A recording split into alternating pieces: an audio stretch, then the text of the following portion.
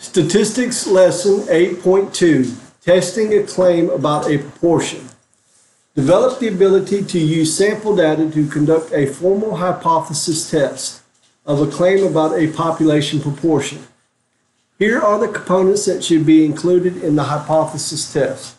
Statement of the null and alternative hypothesis expressed in symbolic form, value of the test statistic, selection of the sampling distribution to be used for the hypothesis test, identification of a p-value and or critical values, statement of a conclusion rejecting the null hypothesis or failing to reject the null hypothesis, statement of a final conclusion that uses simple and non-technical terms to address the original claim. Testing a claim about a population proportion, normal approximation method. Objective, conduct a formal hypothesis test of a claim about a population proportion P. Notation, N equals the sample size, P hat equals X divided by N, the sample proportion, P equals the population proportion, P is the value used in the statement of the null hypothesis, and Q equals 1 minus P. Requirements. The sample observations are a simple random sample. The conditions for a binomial distribution are satisfied. There is a fixed number of trials. The trials are independent. Each category has 2 categories of success and failure. The probability of success remains the same in all trials. Test statistic for testing a claim about a proportion. Z equals P hat minus P divided by the square root of P times Q divided by N. P values are automatically provided by technology. If not, use table A2. Critical values, use the standard normal distribution for critical values. When testing claims about proportions, the confidence interval method is not equivalent to the p-value and the critical value methods. So the confidence interval method could result in a different conclusion. Recommendation, use a confidence interval to estimate a population proportion, but use a p-value or critical value method for testing a claim about a proportion. Also, you're going to need to, you're going to have to check NP should be greater than or equal to 5, and NQ should be greater than or equal to 5. You need to make sure that's satisfied. Both of these, both must be satisfied. And also, remember that the mean is N times P, and the standard deviation is the square root of N times P times Q.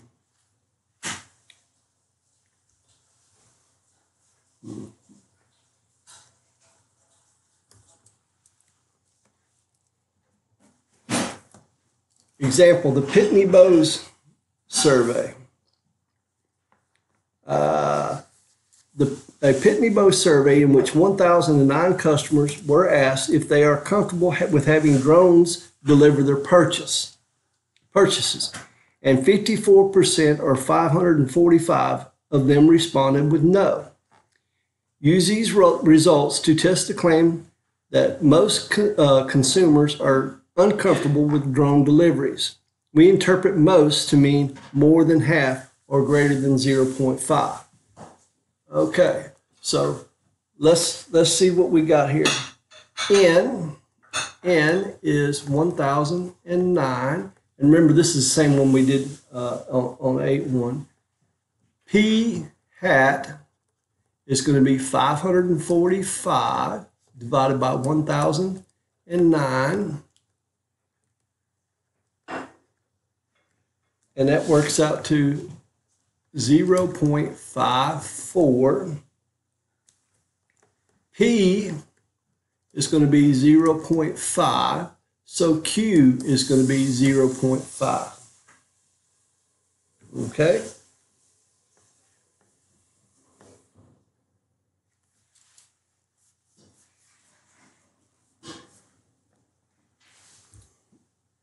All right, 1. Let's see. The requirement check. First, the sample observations are a simple random sample. Good. The conditions for a binomial distribution are satisfied. There's a fixed number of trials. It's 1009. Each trial has 2 categories, either success or fail, yes or no. And each trial, well, let's see, the probability of success remains the same on all trials. And we got to check NP. NP is greater than or equal to 5. So we're going to have 1009 times 0.54. And that should be greater than or equal to 5. And then NQ is greater than or equal to 5. And let's see, that's 1009 times 1 minus 5.4, 1 minus 0.54, and that's 0.46. 0.46 is greater than or equal to 5. Let's see, that's 545, which is definitely greater than 5. And, well, let's see here. Times 1009, that's 464. 464 is greater than or equal to 5. All right, so all the requirements are met. So now we can start with our steps. Step 1, the original claim is that most consumers are uncomfortable with deliveries, and the claim can be expressed in symbolic form as P is greater than 0.5. The opposite of the original would be P is less than or equal to 0.5. And in step 3, our null hypothesis and our alternate hypothesis. Our null hypothesis is going to be P equals 0.5, and our alternate hypothesis is going to be P is greater than 0.5. And if you remember, this was the original claim. All right, that was the original claim. Step 4, alpha, and that was selected to be 0.05. And in step 5, we ID our test statistic, and that's going to be P hat. Okay? And since it is P hat, we will use Z equals P hat minus P over the square root of P times Q divided by N. That will be our test statistics. And then 6, step 6, we got to calculate the test statistics, and that's so Z equals, and that's going to be 0.54 minus 0.50 divided by the square root of 0.5 times 0.5 divided by 1009. And if you remember last time we calculated, that was 2.55. So that's our test statistic.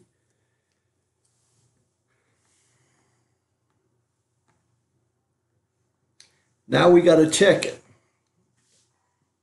So let's go to our calculator here, and we go menu 6, 7, and then 5. Menu 6, 7, 5. We have 0.5, 545, 1009. And we said our alternate hypothesis was greater than. And here we go. So our p-value is 0.00538. So 0.0054, and that is greater than 0.05. So we will reject the null hypothesis. Okay. Remember, and this is alpha. Alpha equals 0.05, and this z. Well, let's see. This time our p-value, and it's going to be over here somewhere. This line here is our alpha, and then this is going to be our p-value, and that's 0.0054, and it's definitely in the rejection area. So what? Step 8. Step 8. Because since we rejected the null hypothesis, we support that the alternative hypothesis, P is greater than 0.5. And we conclude there is sufficient evidence to support the claim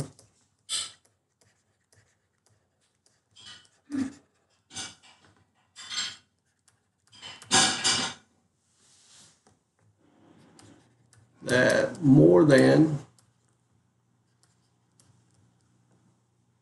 half of the customers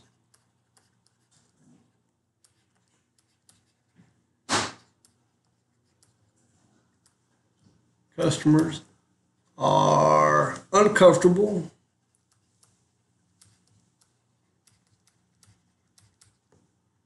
with drone deliveries.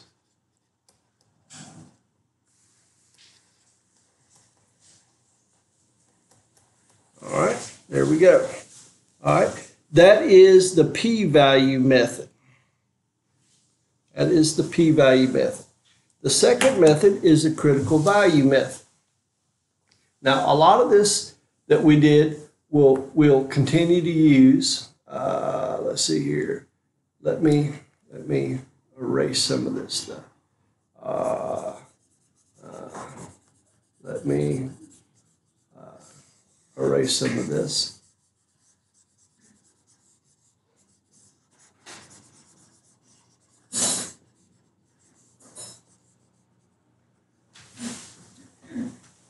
And I'm going to leave, I should have left 5 there too. And that's going to be z equals p hat minus p over the square root of p times q over n. All right, and there's 6. So the critical value method, steps are the same, 1, 2, 3, 4, 5, 6. Here is where it gets a little bit different. Well, we had over here we had alpha was 0.05. Okay, so 1 minus 0.05 is 0.95. So we go in here and we go menu 6, 5, 3, and the area is 0.95. And we got 1.645. So we find that's going to be like right in there, and that z equals 1.645. So our rejection area is going to be in here. All right. Now this z value, our test statistic is 2.55, which is going to be over here. Z equals 2.55. Okay, again, it's in the rejection area, so we're going to reject the null hypothesis. All right, and then we're going to write the same sentence we did before. We're going to write the same sentence we did before. There is sufficient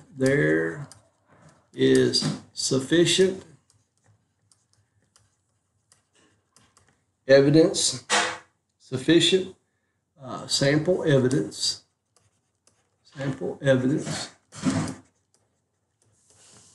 to support the claim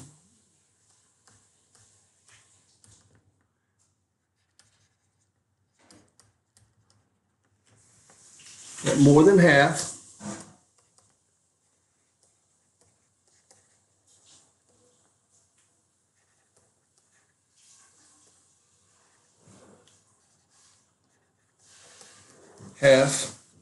of consumers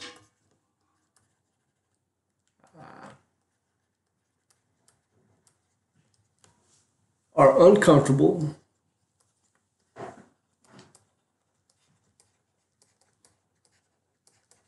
with drone deliveries.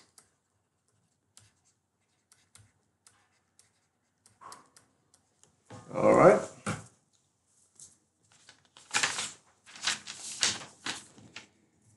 Now the third method is the confidence interval method.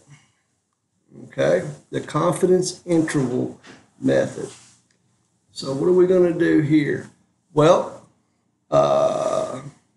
that's going to be a little bit different. Let me clear this off. Got a nice clean sheet here. The confidence interval method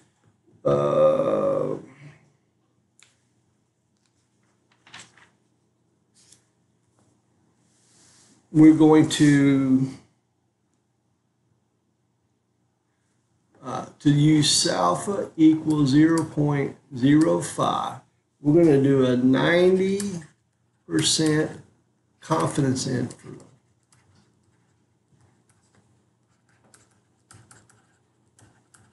Okay, we're going to do a 90% confidence interval. So what we got to do is we'll go here to our calculator and we'll go menu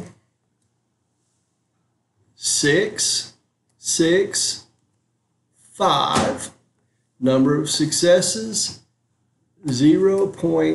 Oh, I don't know why I did that. That's 545, and N is 1009, and we'll change this to 0.90. And what do we got? Okay, 0.5142. So we'll write this as 0.514 is less than P, which is less than 0.566. Okay. Now remember, the P equals 0.5. Well, 0.5 is not in there. Okay. The entire range is greater than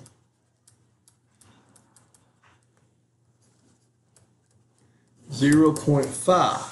Okay, and so based on this, we are 95 or 90% confident that the limits of 0.514 and 0.566 contain the true value of P. The sample data appear to support the claim that most consumers are uncomfortable with drone deliveries. All right, this time here, it's the same, but that's not always the case.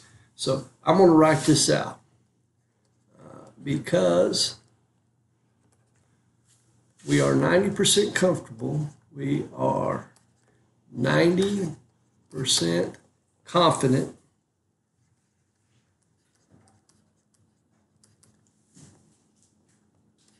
at the limits of 0.514 and 0.566 contain the true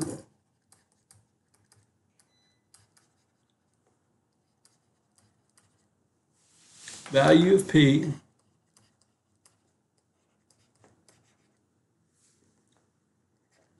the sample data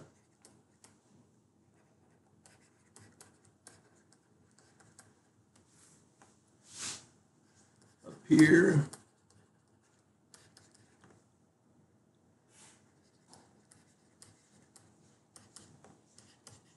to support the claim that most consumers are not comfortable with drone deliveries.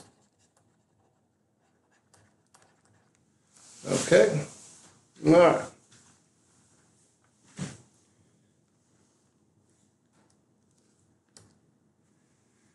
Finding the number of successes. X. Example, a study of sleepwalking or nocturnal wandering was described in Neurology magazine. It included information that 29.2% of 19,136 American adults have sleptwalked. What is the actual number of adults who have sleptwalked? Okay, usually they don't tell you what X is. They just tell you what the percentage is, what the p-hat is. So here we go. We've got 0.292 times 19,136, and that's going to equal 5,587.712. Now we can't have 0.722 adults, so we're going to say 5,588. Always round up in this case. Always round up. Using the same sleepwalking data, N equals 19,136 and p-hat equals 29.2%, would you be justified in saying that fewer than 30% of adults have sleptwalked? Let's use a 0.05 significance level to test the claim that for the adult population, the proportion of those who have sleptwalked is less than 30%, is less than 0.30. Requirement check. Simple random sample. Oh.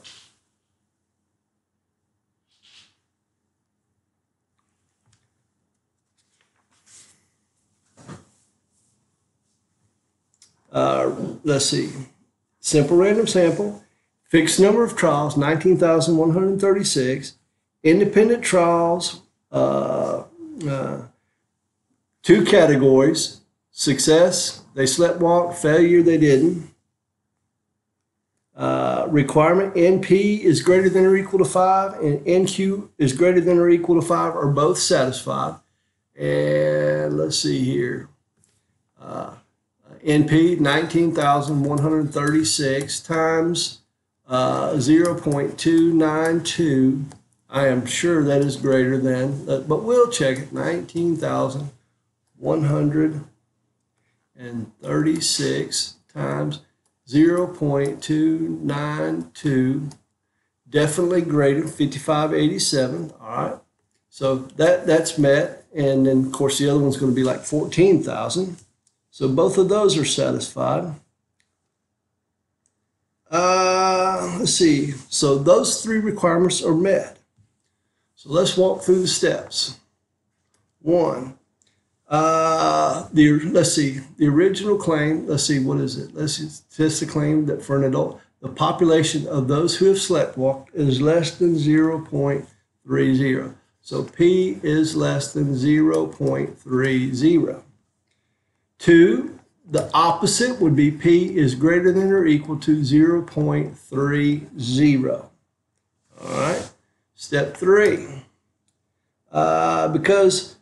Because this does not, P is less than 0.30, 0.30 does not contain inequality, we're going to say the null hypothesis is P equals 0.30. So the alternate hypothesis will be P is less than 0.30. Now, my question is, left tail test, right tail test, or two tail test? All right, 4, alpha, it said alpha was 0.05, okay? Because the claim involves the proportion, the statistic relevant to this will be, so let's see here, 5, we're going to have P hat, and we're going to use that one there, so we're going to have Z equals P hat minus P over the square root of P times Q, and that's going to be N. All right, that's going to be our thing. Okay.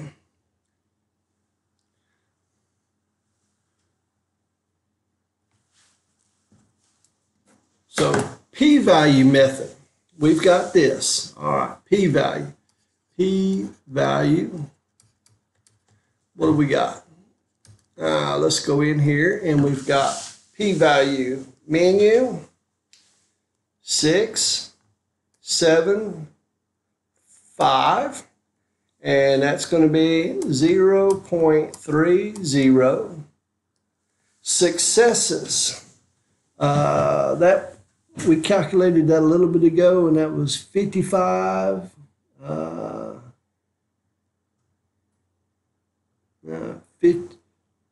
5588, and that was 19,136, and this time we said it was less than. So what did we get? We got p-value is 0.007968, so 0.00, we'll just do 8, okay? And that is less than 0.05, right? So what do we have here? We will reject the null hypothesis, okay? Reject the null hypothesis. Critical value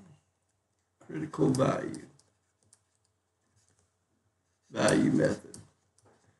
What do we got? Z equals, let's calculate that.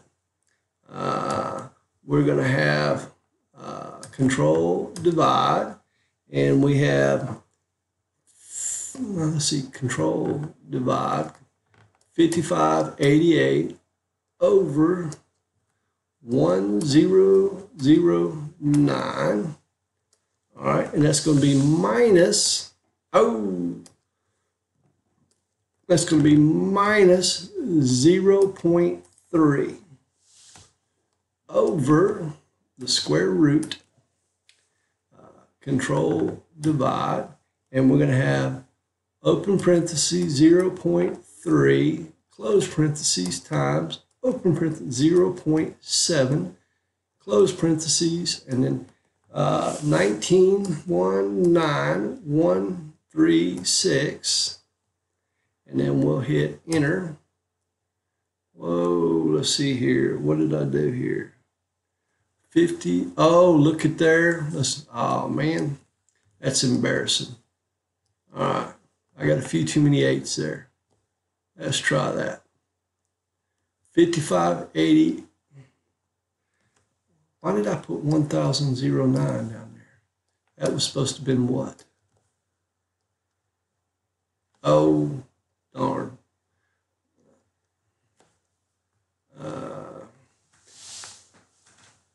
Enter. All right, let me go up there and grab that. And we'll change this to 19,136. I'm still doing half the other problem. Press enter. Negative 2.41. So Z equals negative 2.41. That just goes to show you, you need to write it down. That way you don't do that. 5588 over 19,136 minus 0.30 over the square root 0.3 times 0.7 over 19,136. And that equals negative 2.41. So let's draw our thing here, and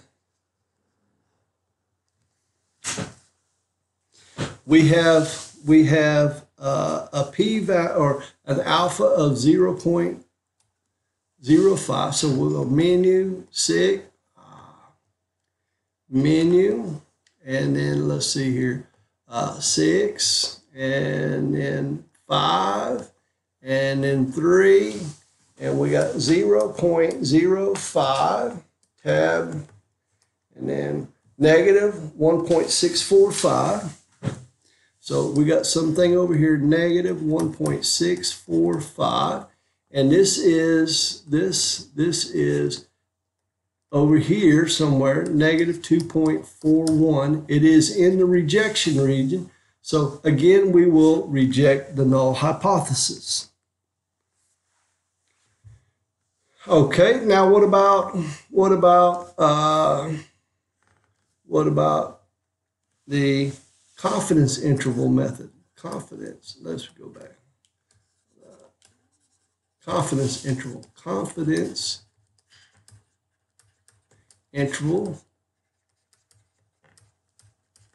method. Okay, so we got to calculate a confidence interval for this. Let's see, menu, and then we got 6, menu, 6, and 6, and 5. Successes, 5588, tab, 19136, confidence interval, confidence level, 0.90.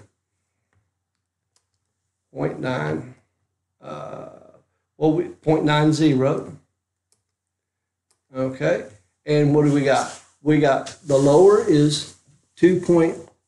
Let's see here. Is 0.2866. So we'll say 0.287 is less than P is less than, what was the other one? 0.292, 0.297. All right. And because the entire range of the confidence interval falls below 30%, there is sufficient evidence to support the claim that fewer than 30% of adults have sleptwalked. Okay, so again, we are rejecting the null hypothesis. Okay, and so our statement, our final statement, there is sufficient evidence to support the claim that fewer than 30% of adults have sleptwalked.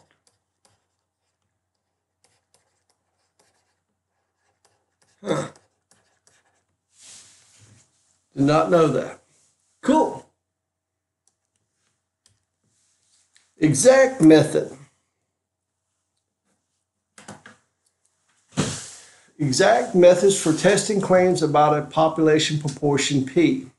The exact method. Left tail test, p-value equals px or fewer successes among n trials. Right tail test, p-value equals p, the probability x or more successes among n trials. And the two-tailed test, p-value equals twice the smaller of the preceding left-tailed and right-tailed values. While with the exact method, the actual probability of a type 1 error is less than or equal to alpha, which is the desired probability of a type 1 error. Now, I'm going to show you a method here for doing it, okay? But it is certainly not the only one, and the people who are really, really smart, they can't really agree. You know, there's like several different views on how this should be done, but we're gonna go with the author on this. All right. Example: in testing a method for gender selection, 10 randomly selected couples are treated with the method. They each have a baby, and 9 of them are girls. Use a 0.05 significance level to test the claim that with this method, the probability of a baby being a girl is greater than 0.75. All right, first we got the requirement check. And let's see, it's a simple random sample, okay. And there's a fixed number of trials, n equals 10, all right. Independent trials, yes, each, different couples. Success or failure. Success is a girl, failure is a boy. I don't really like that statement, but anyway. Number 4, same probability of success on each trial, and that is true, okay, 0.75. So let's do requirements met, there, met. All right, number 1. The original statement, the probability of a baby being a girl is greater than 0.75 with this gender selection treatment. Okay, so we're going to say P is greater than 0.75.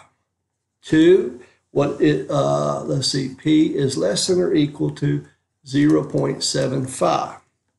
So 3, our null hypothesis is going to be P equals 0.75. And our alternate hypothesis is going to be P is greater than 0.75. 4, it said our alpha was 0.05, and that's right there. Okay. 5, let's see, step 5, ID test statistic, and that will be the binomial distribution. And I'm not going to write out the formula because it is super complicated, and we're just going to use the calculator for it. All right, 6. Okay, let's do it. We'll go in here, menu, 6, 5, and down here, menu, 6, 5, and it's B. All right, the number of trials is 10. The probability of success is 0.75. The lower bound is 9. The upper bound is 10. And let's hit the old button there. So our p-value is 0.244. So let's see here. P-value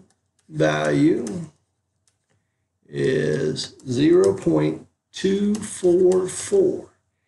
And that happens to be greater than alpha. Okay, that's greater than alpha of 0.05. Okay, So 7, well, we will fail to reject the null hypothesis, okay? And we will say 8, there is not sufficient evidence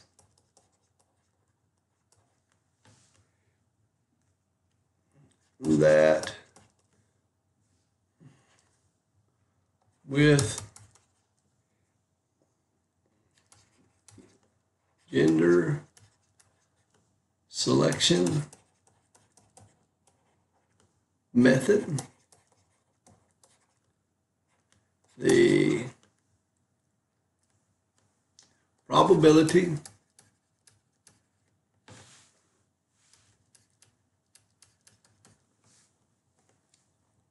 of a girl, or of having a girl, is greater than 0.75. All right. Good job, folks.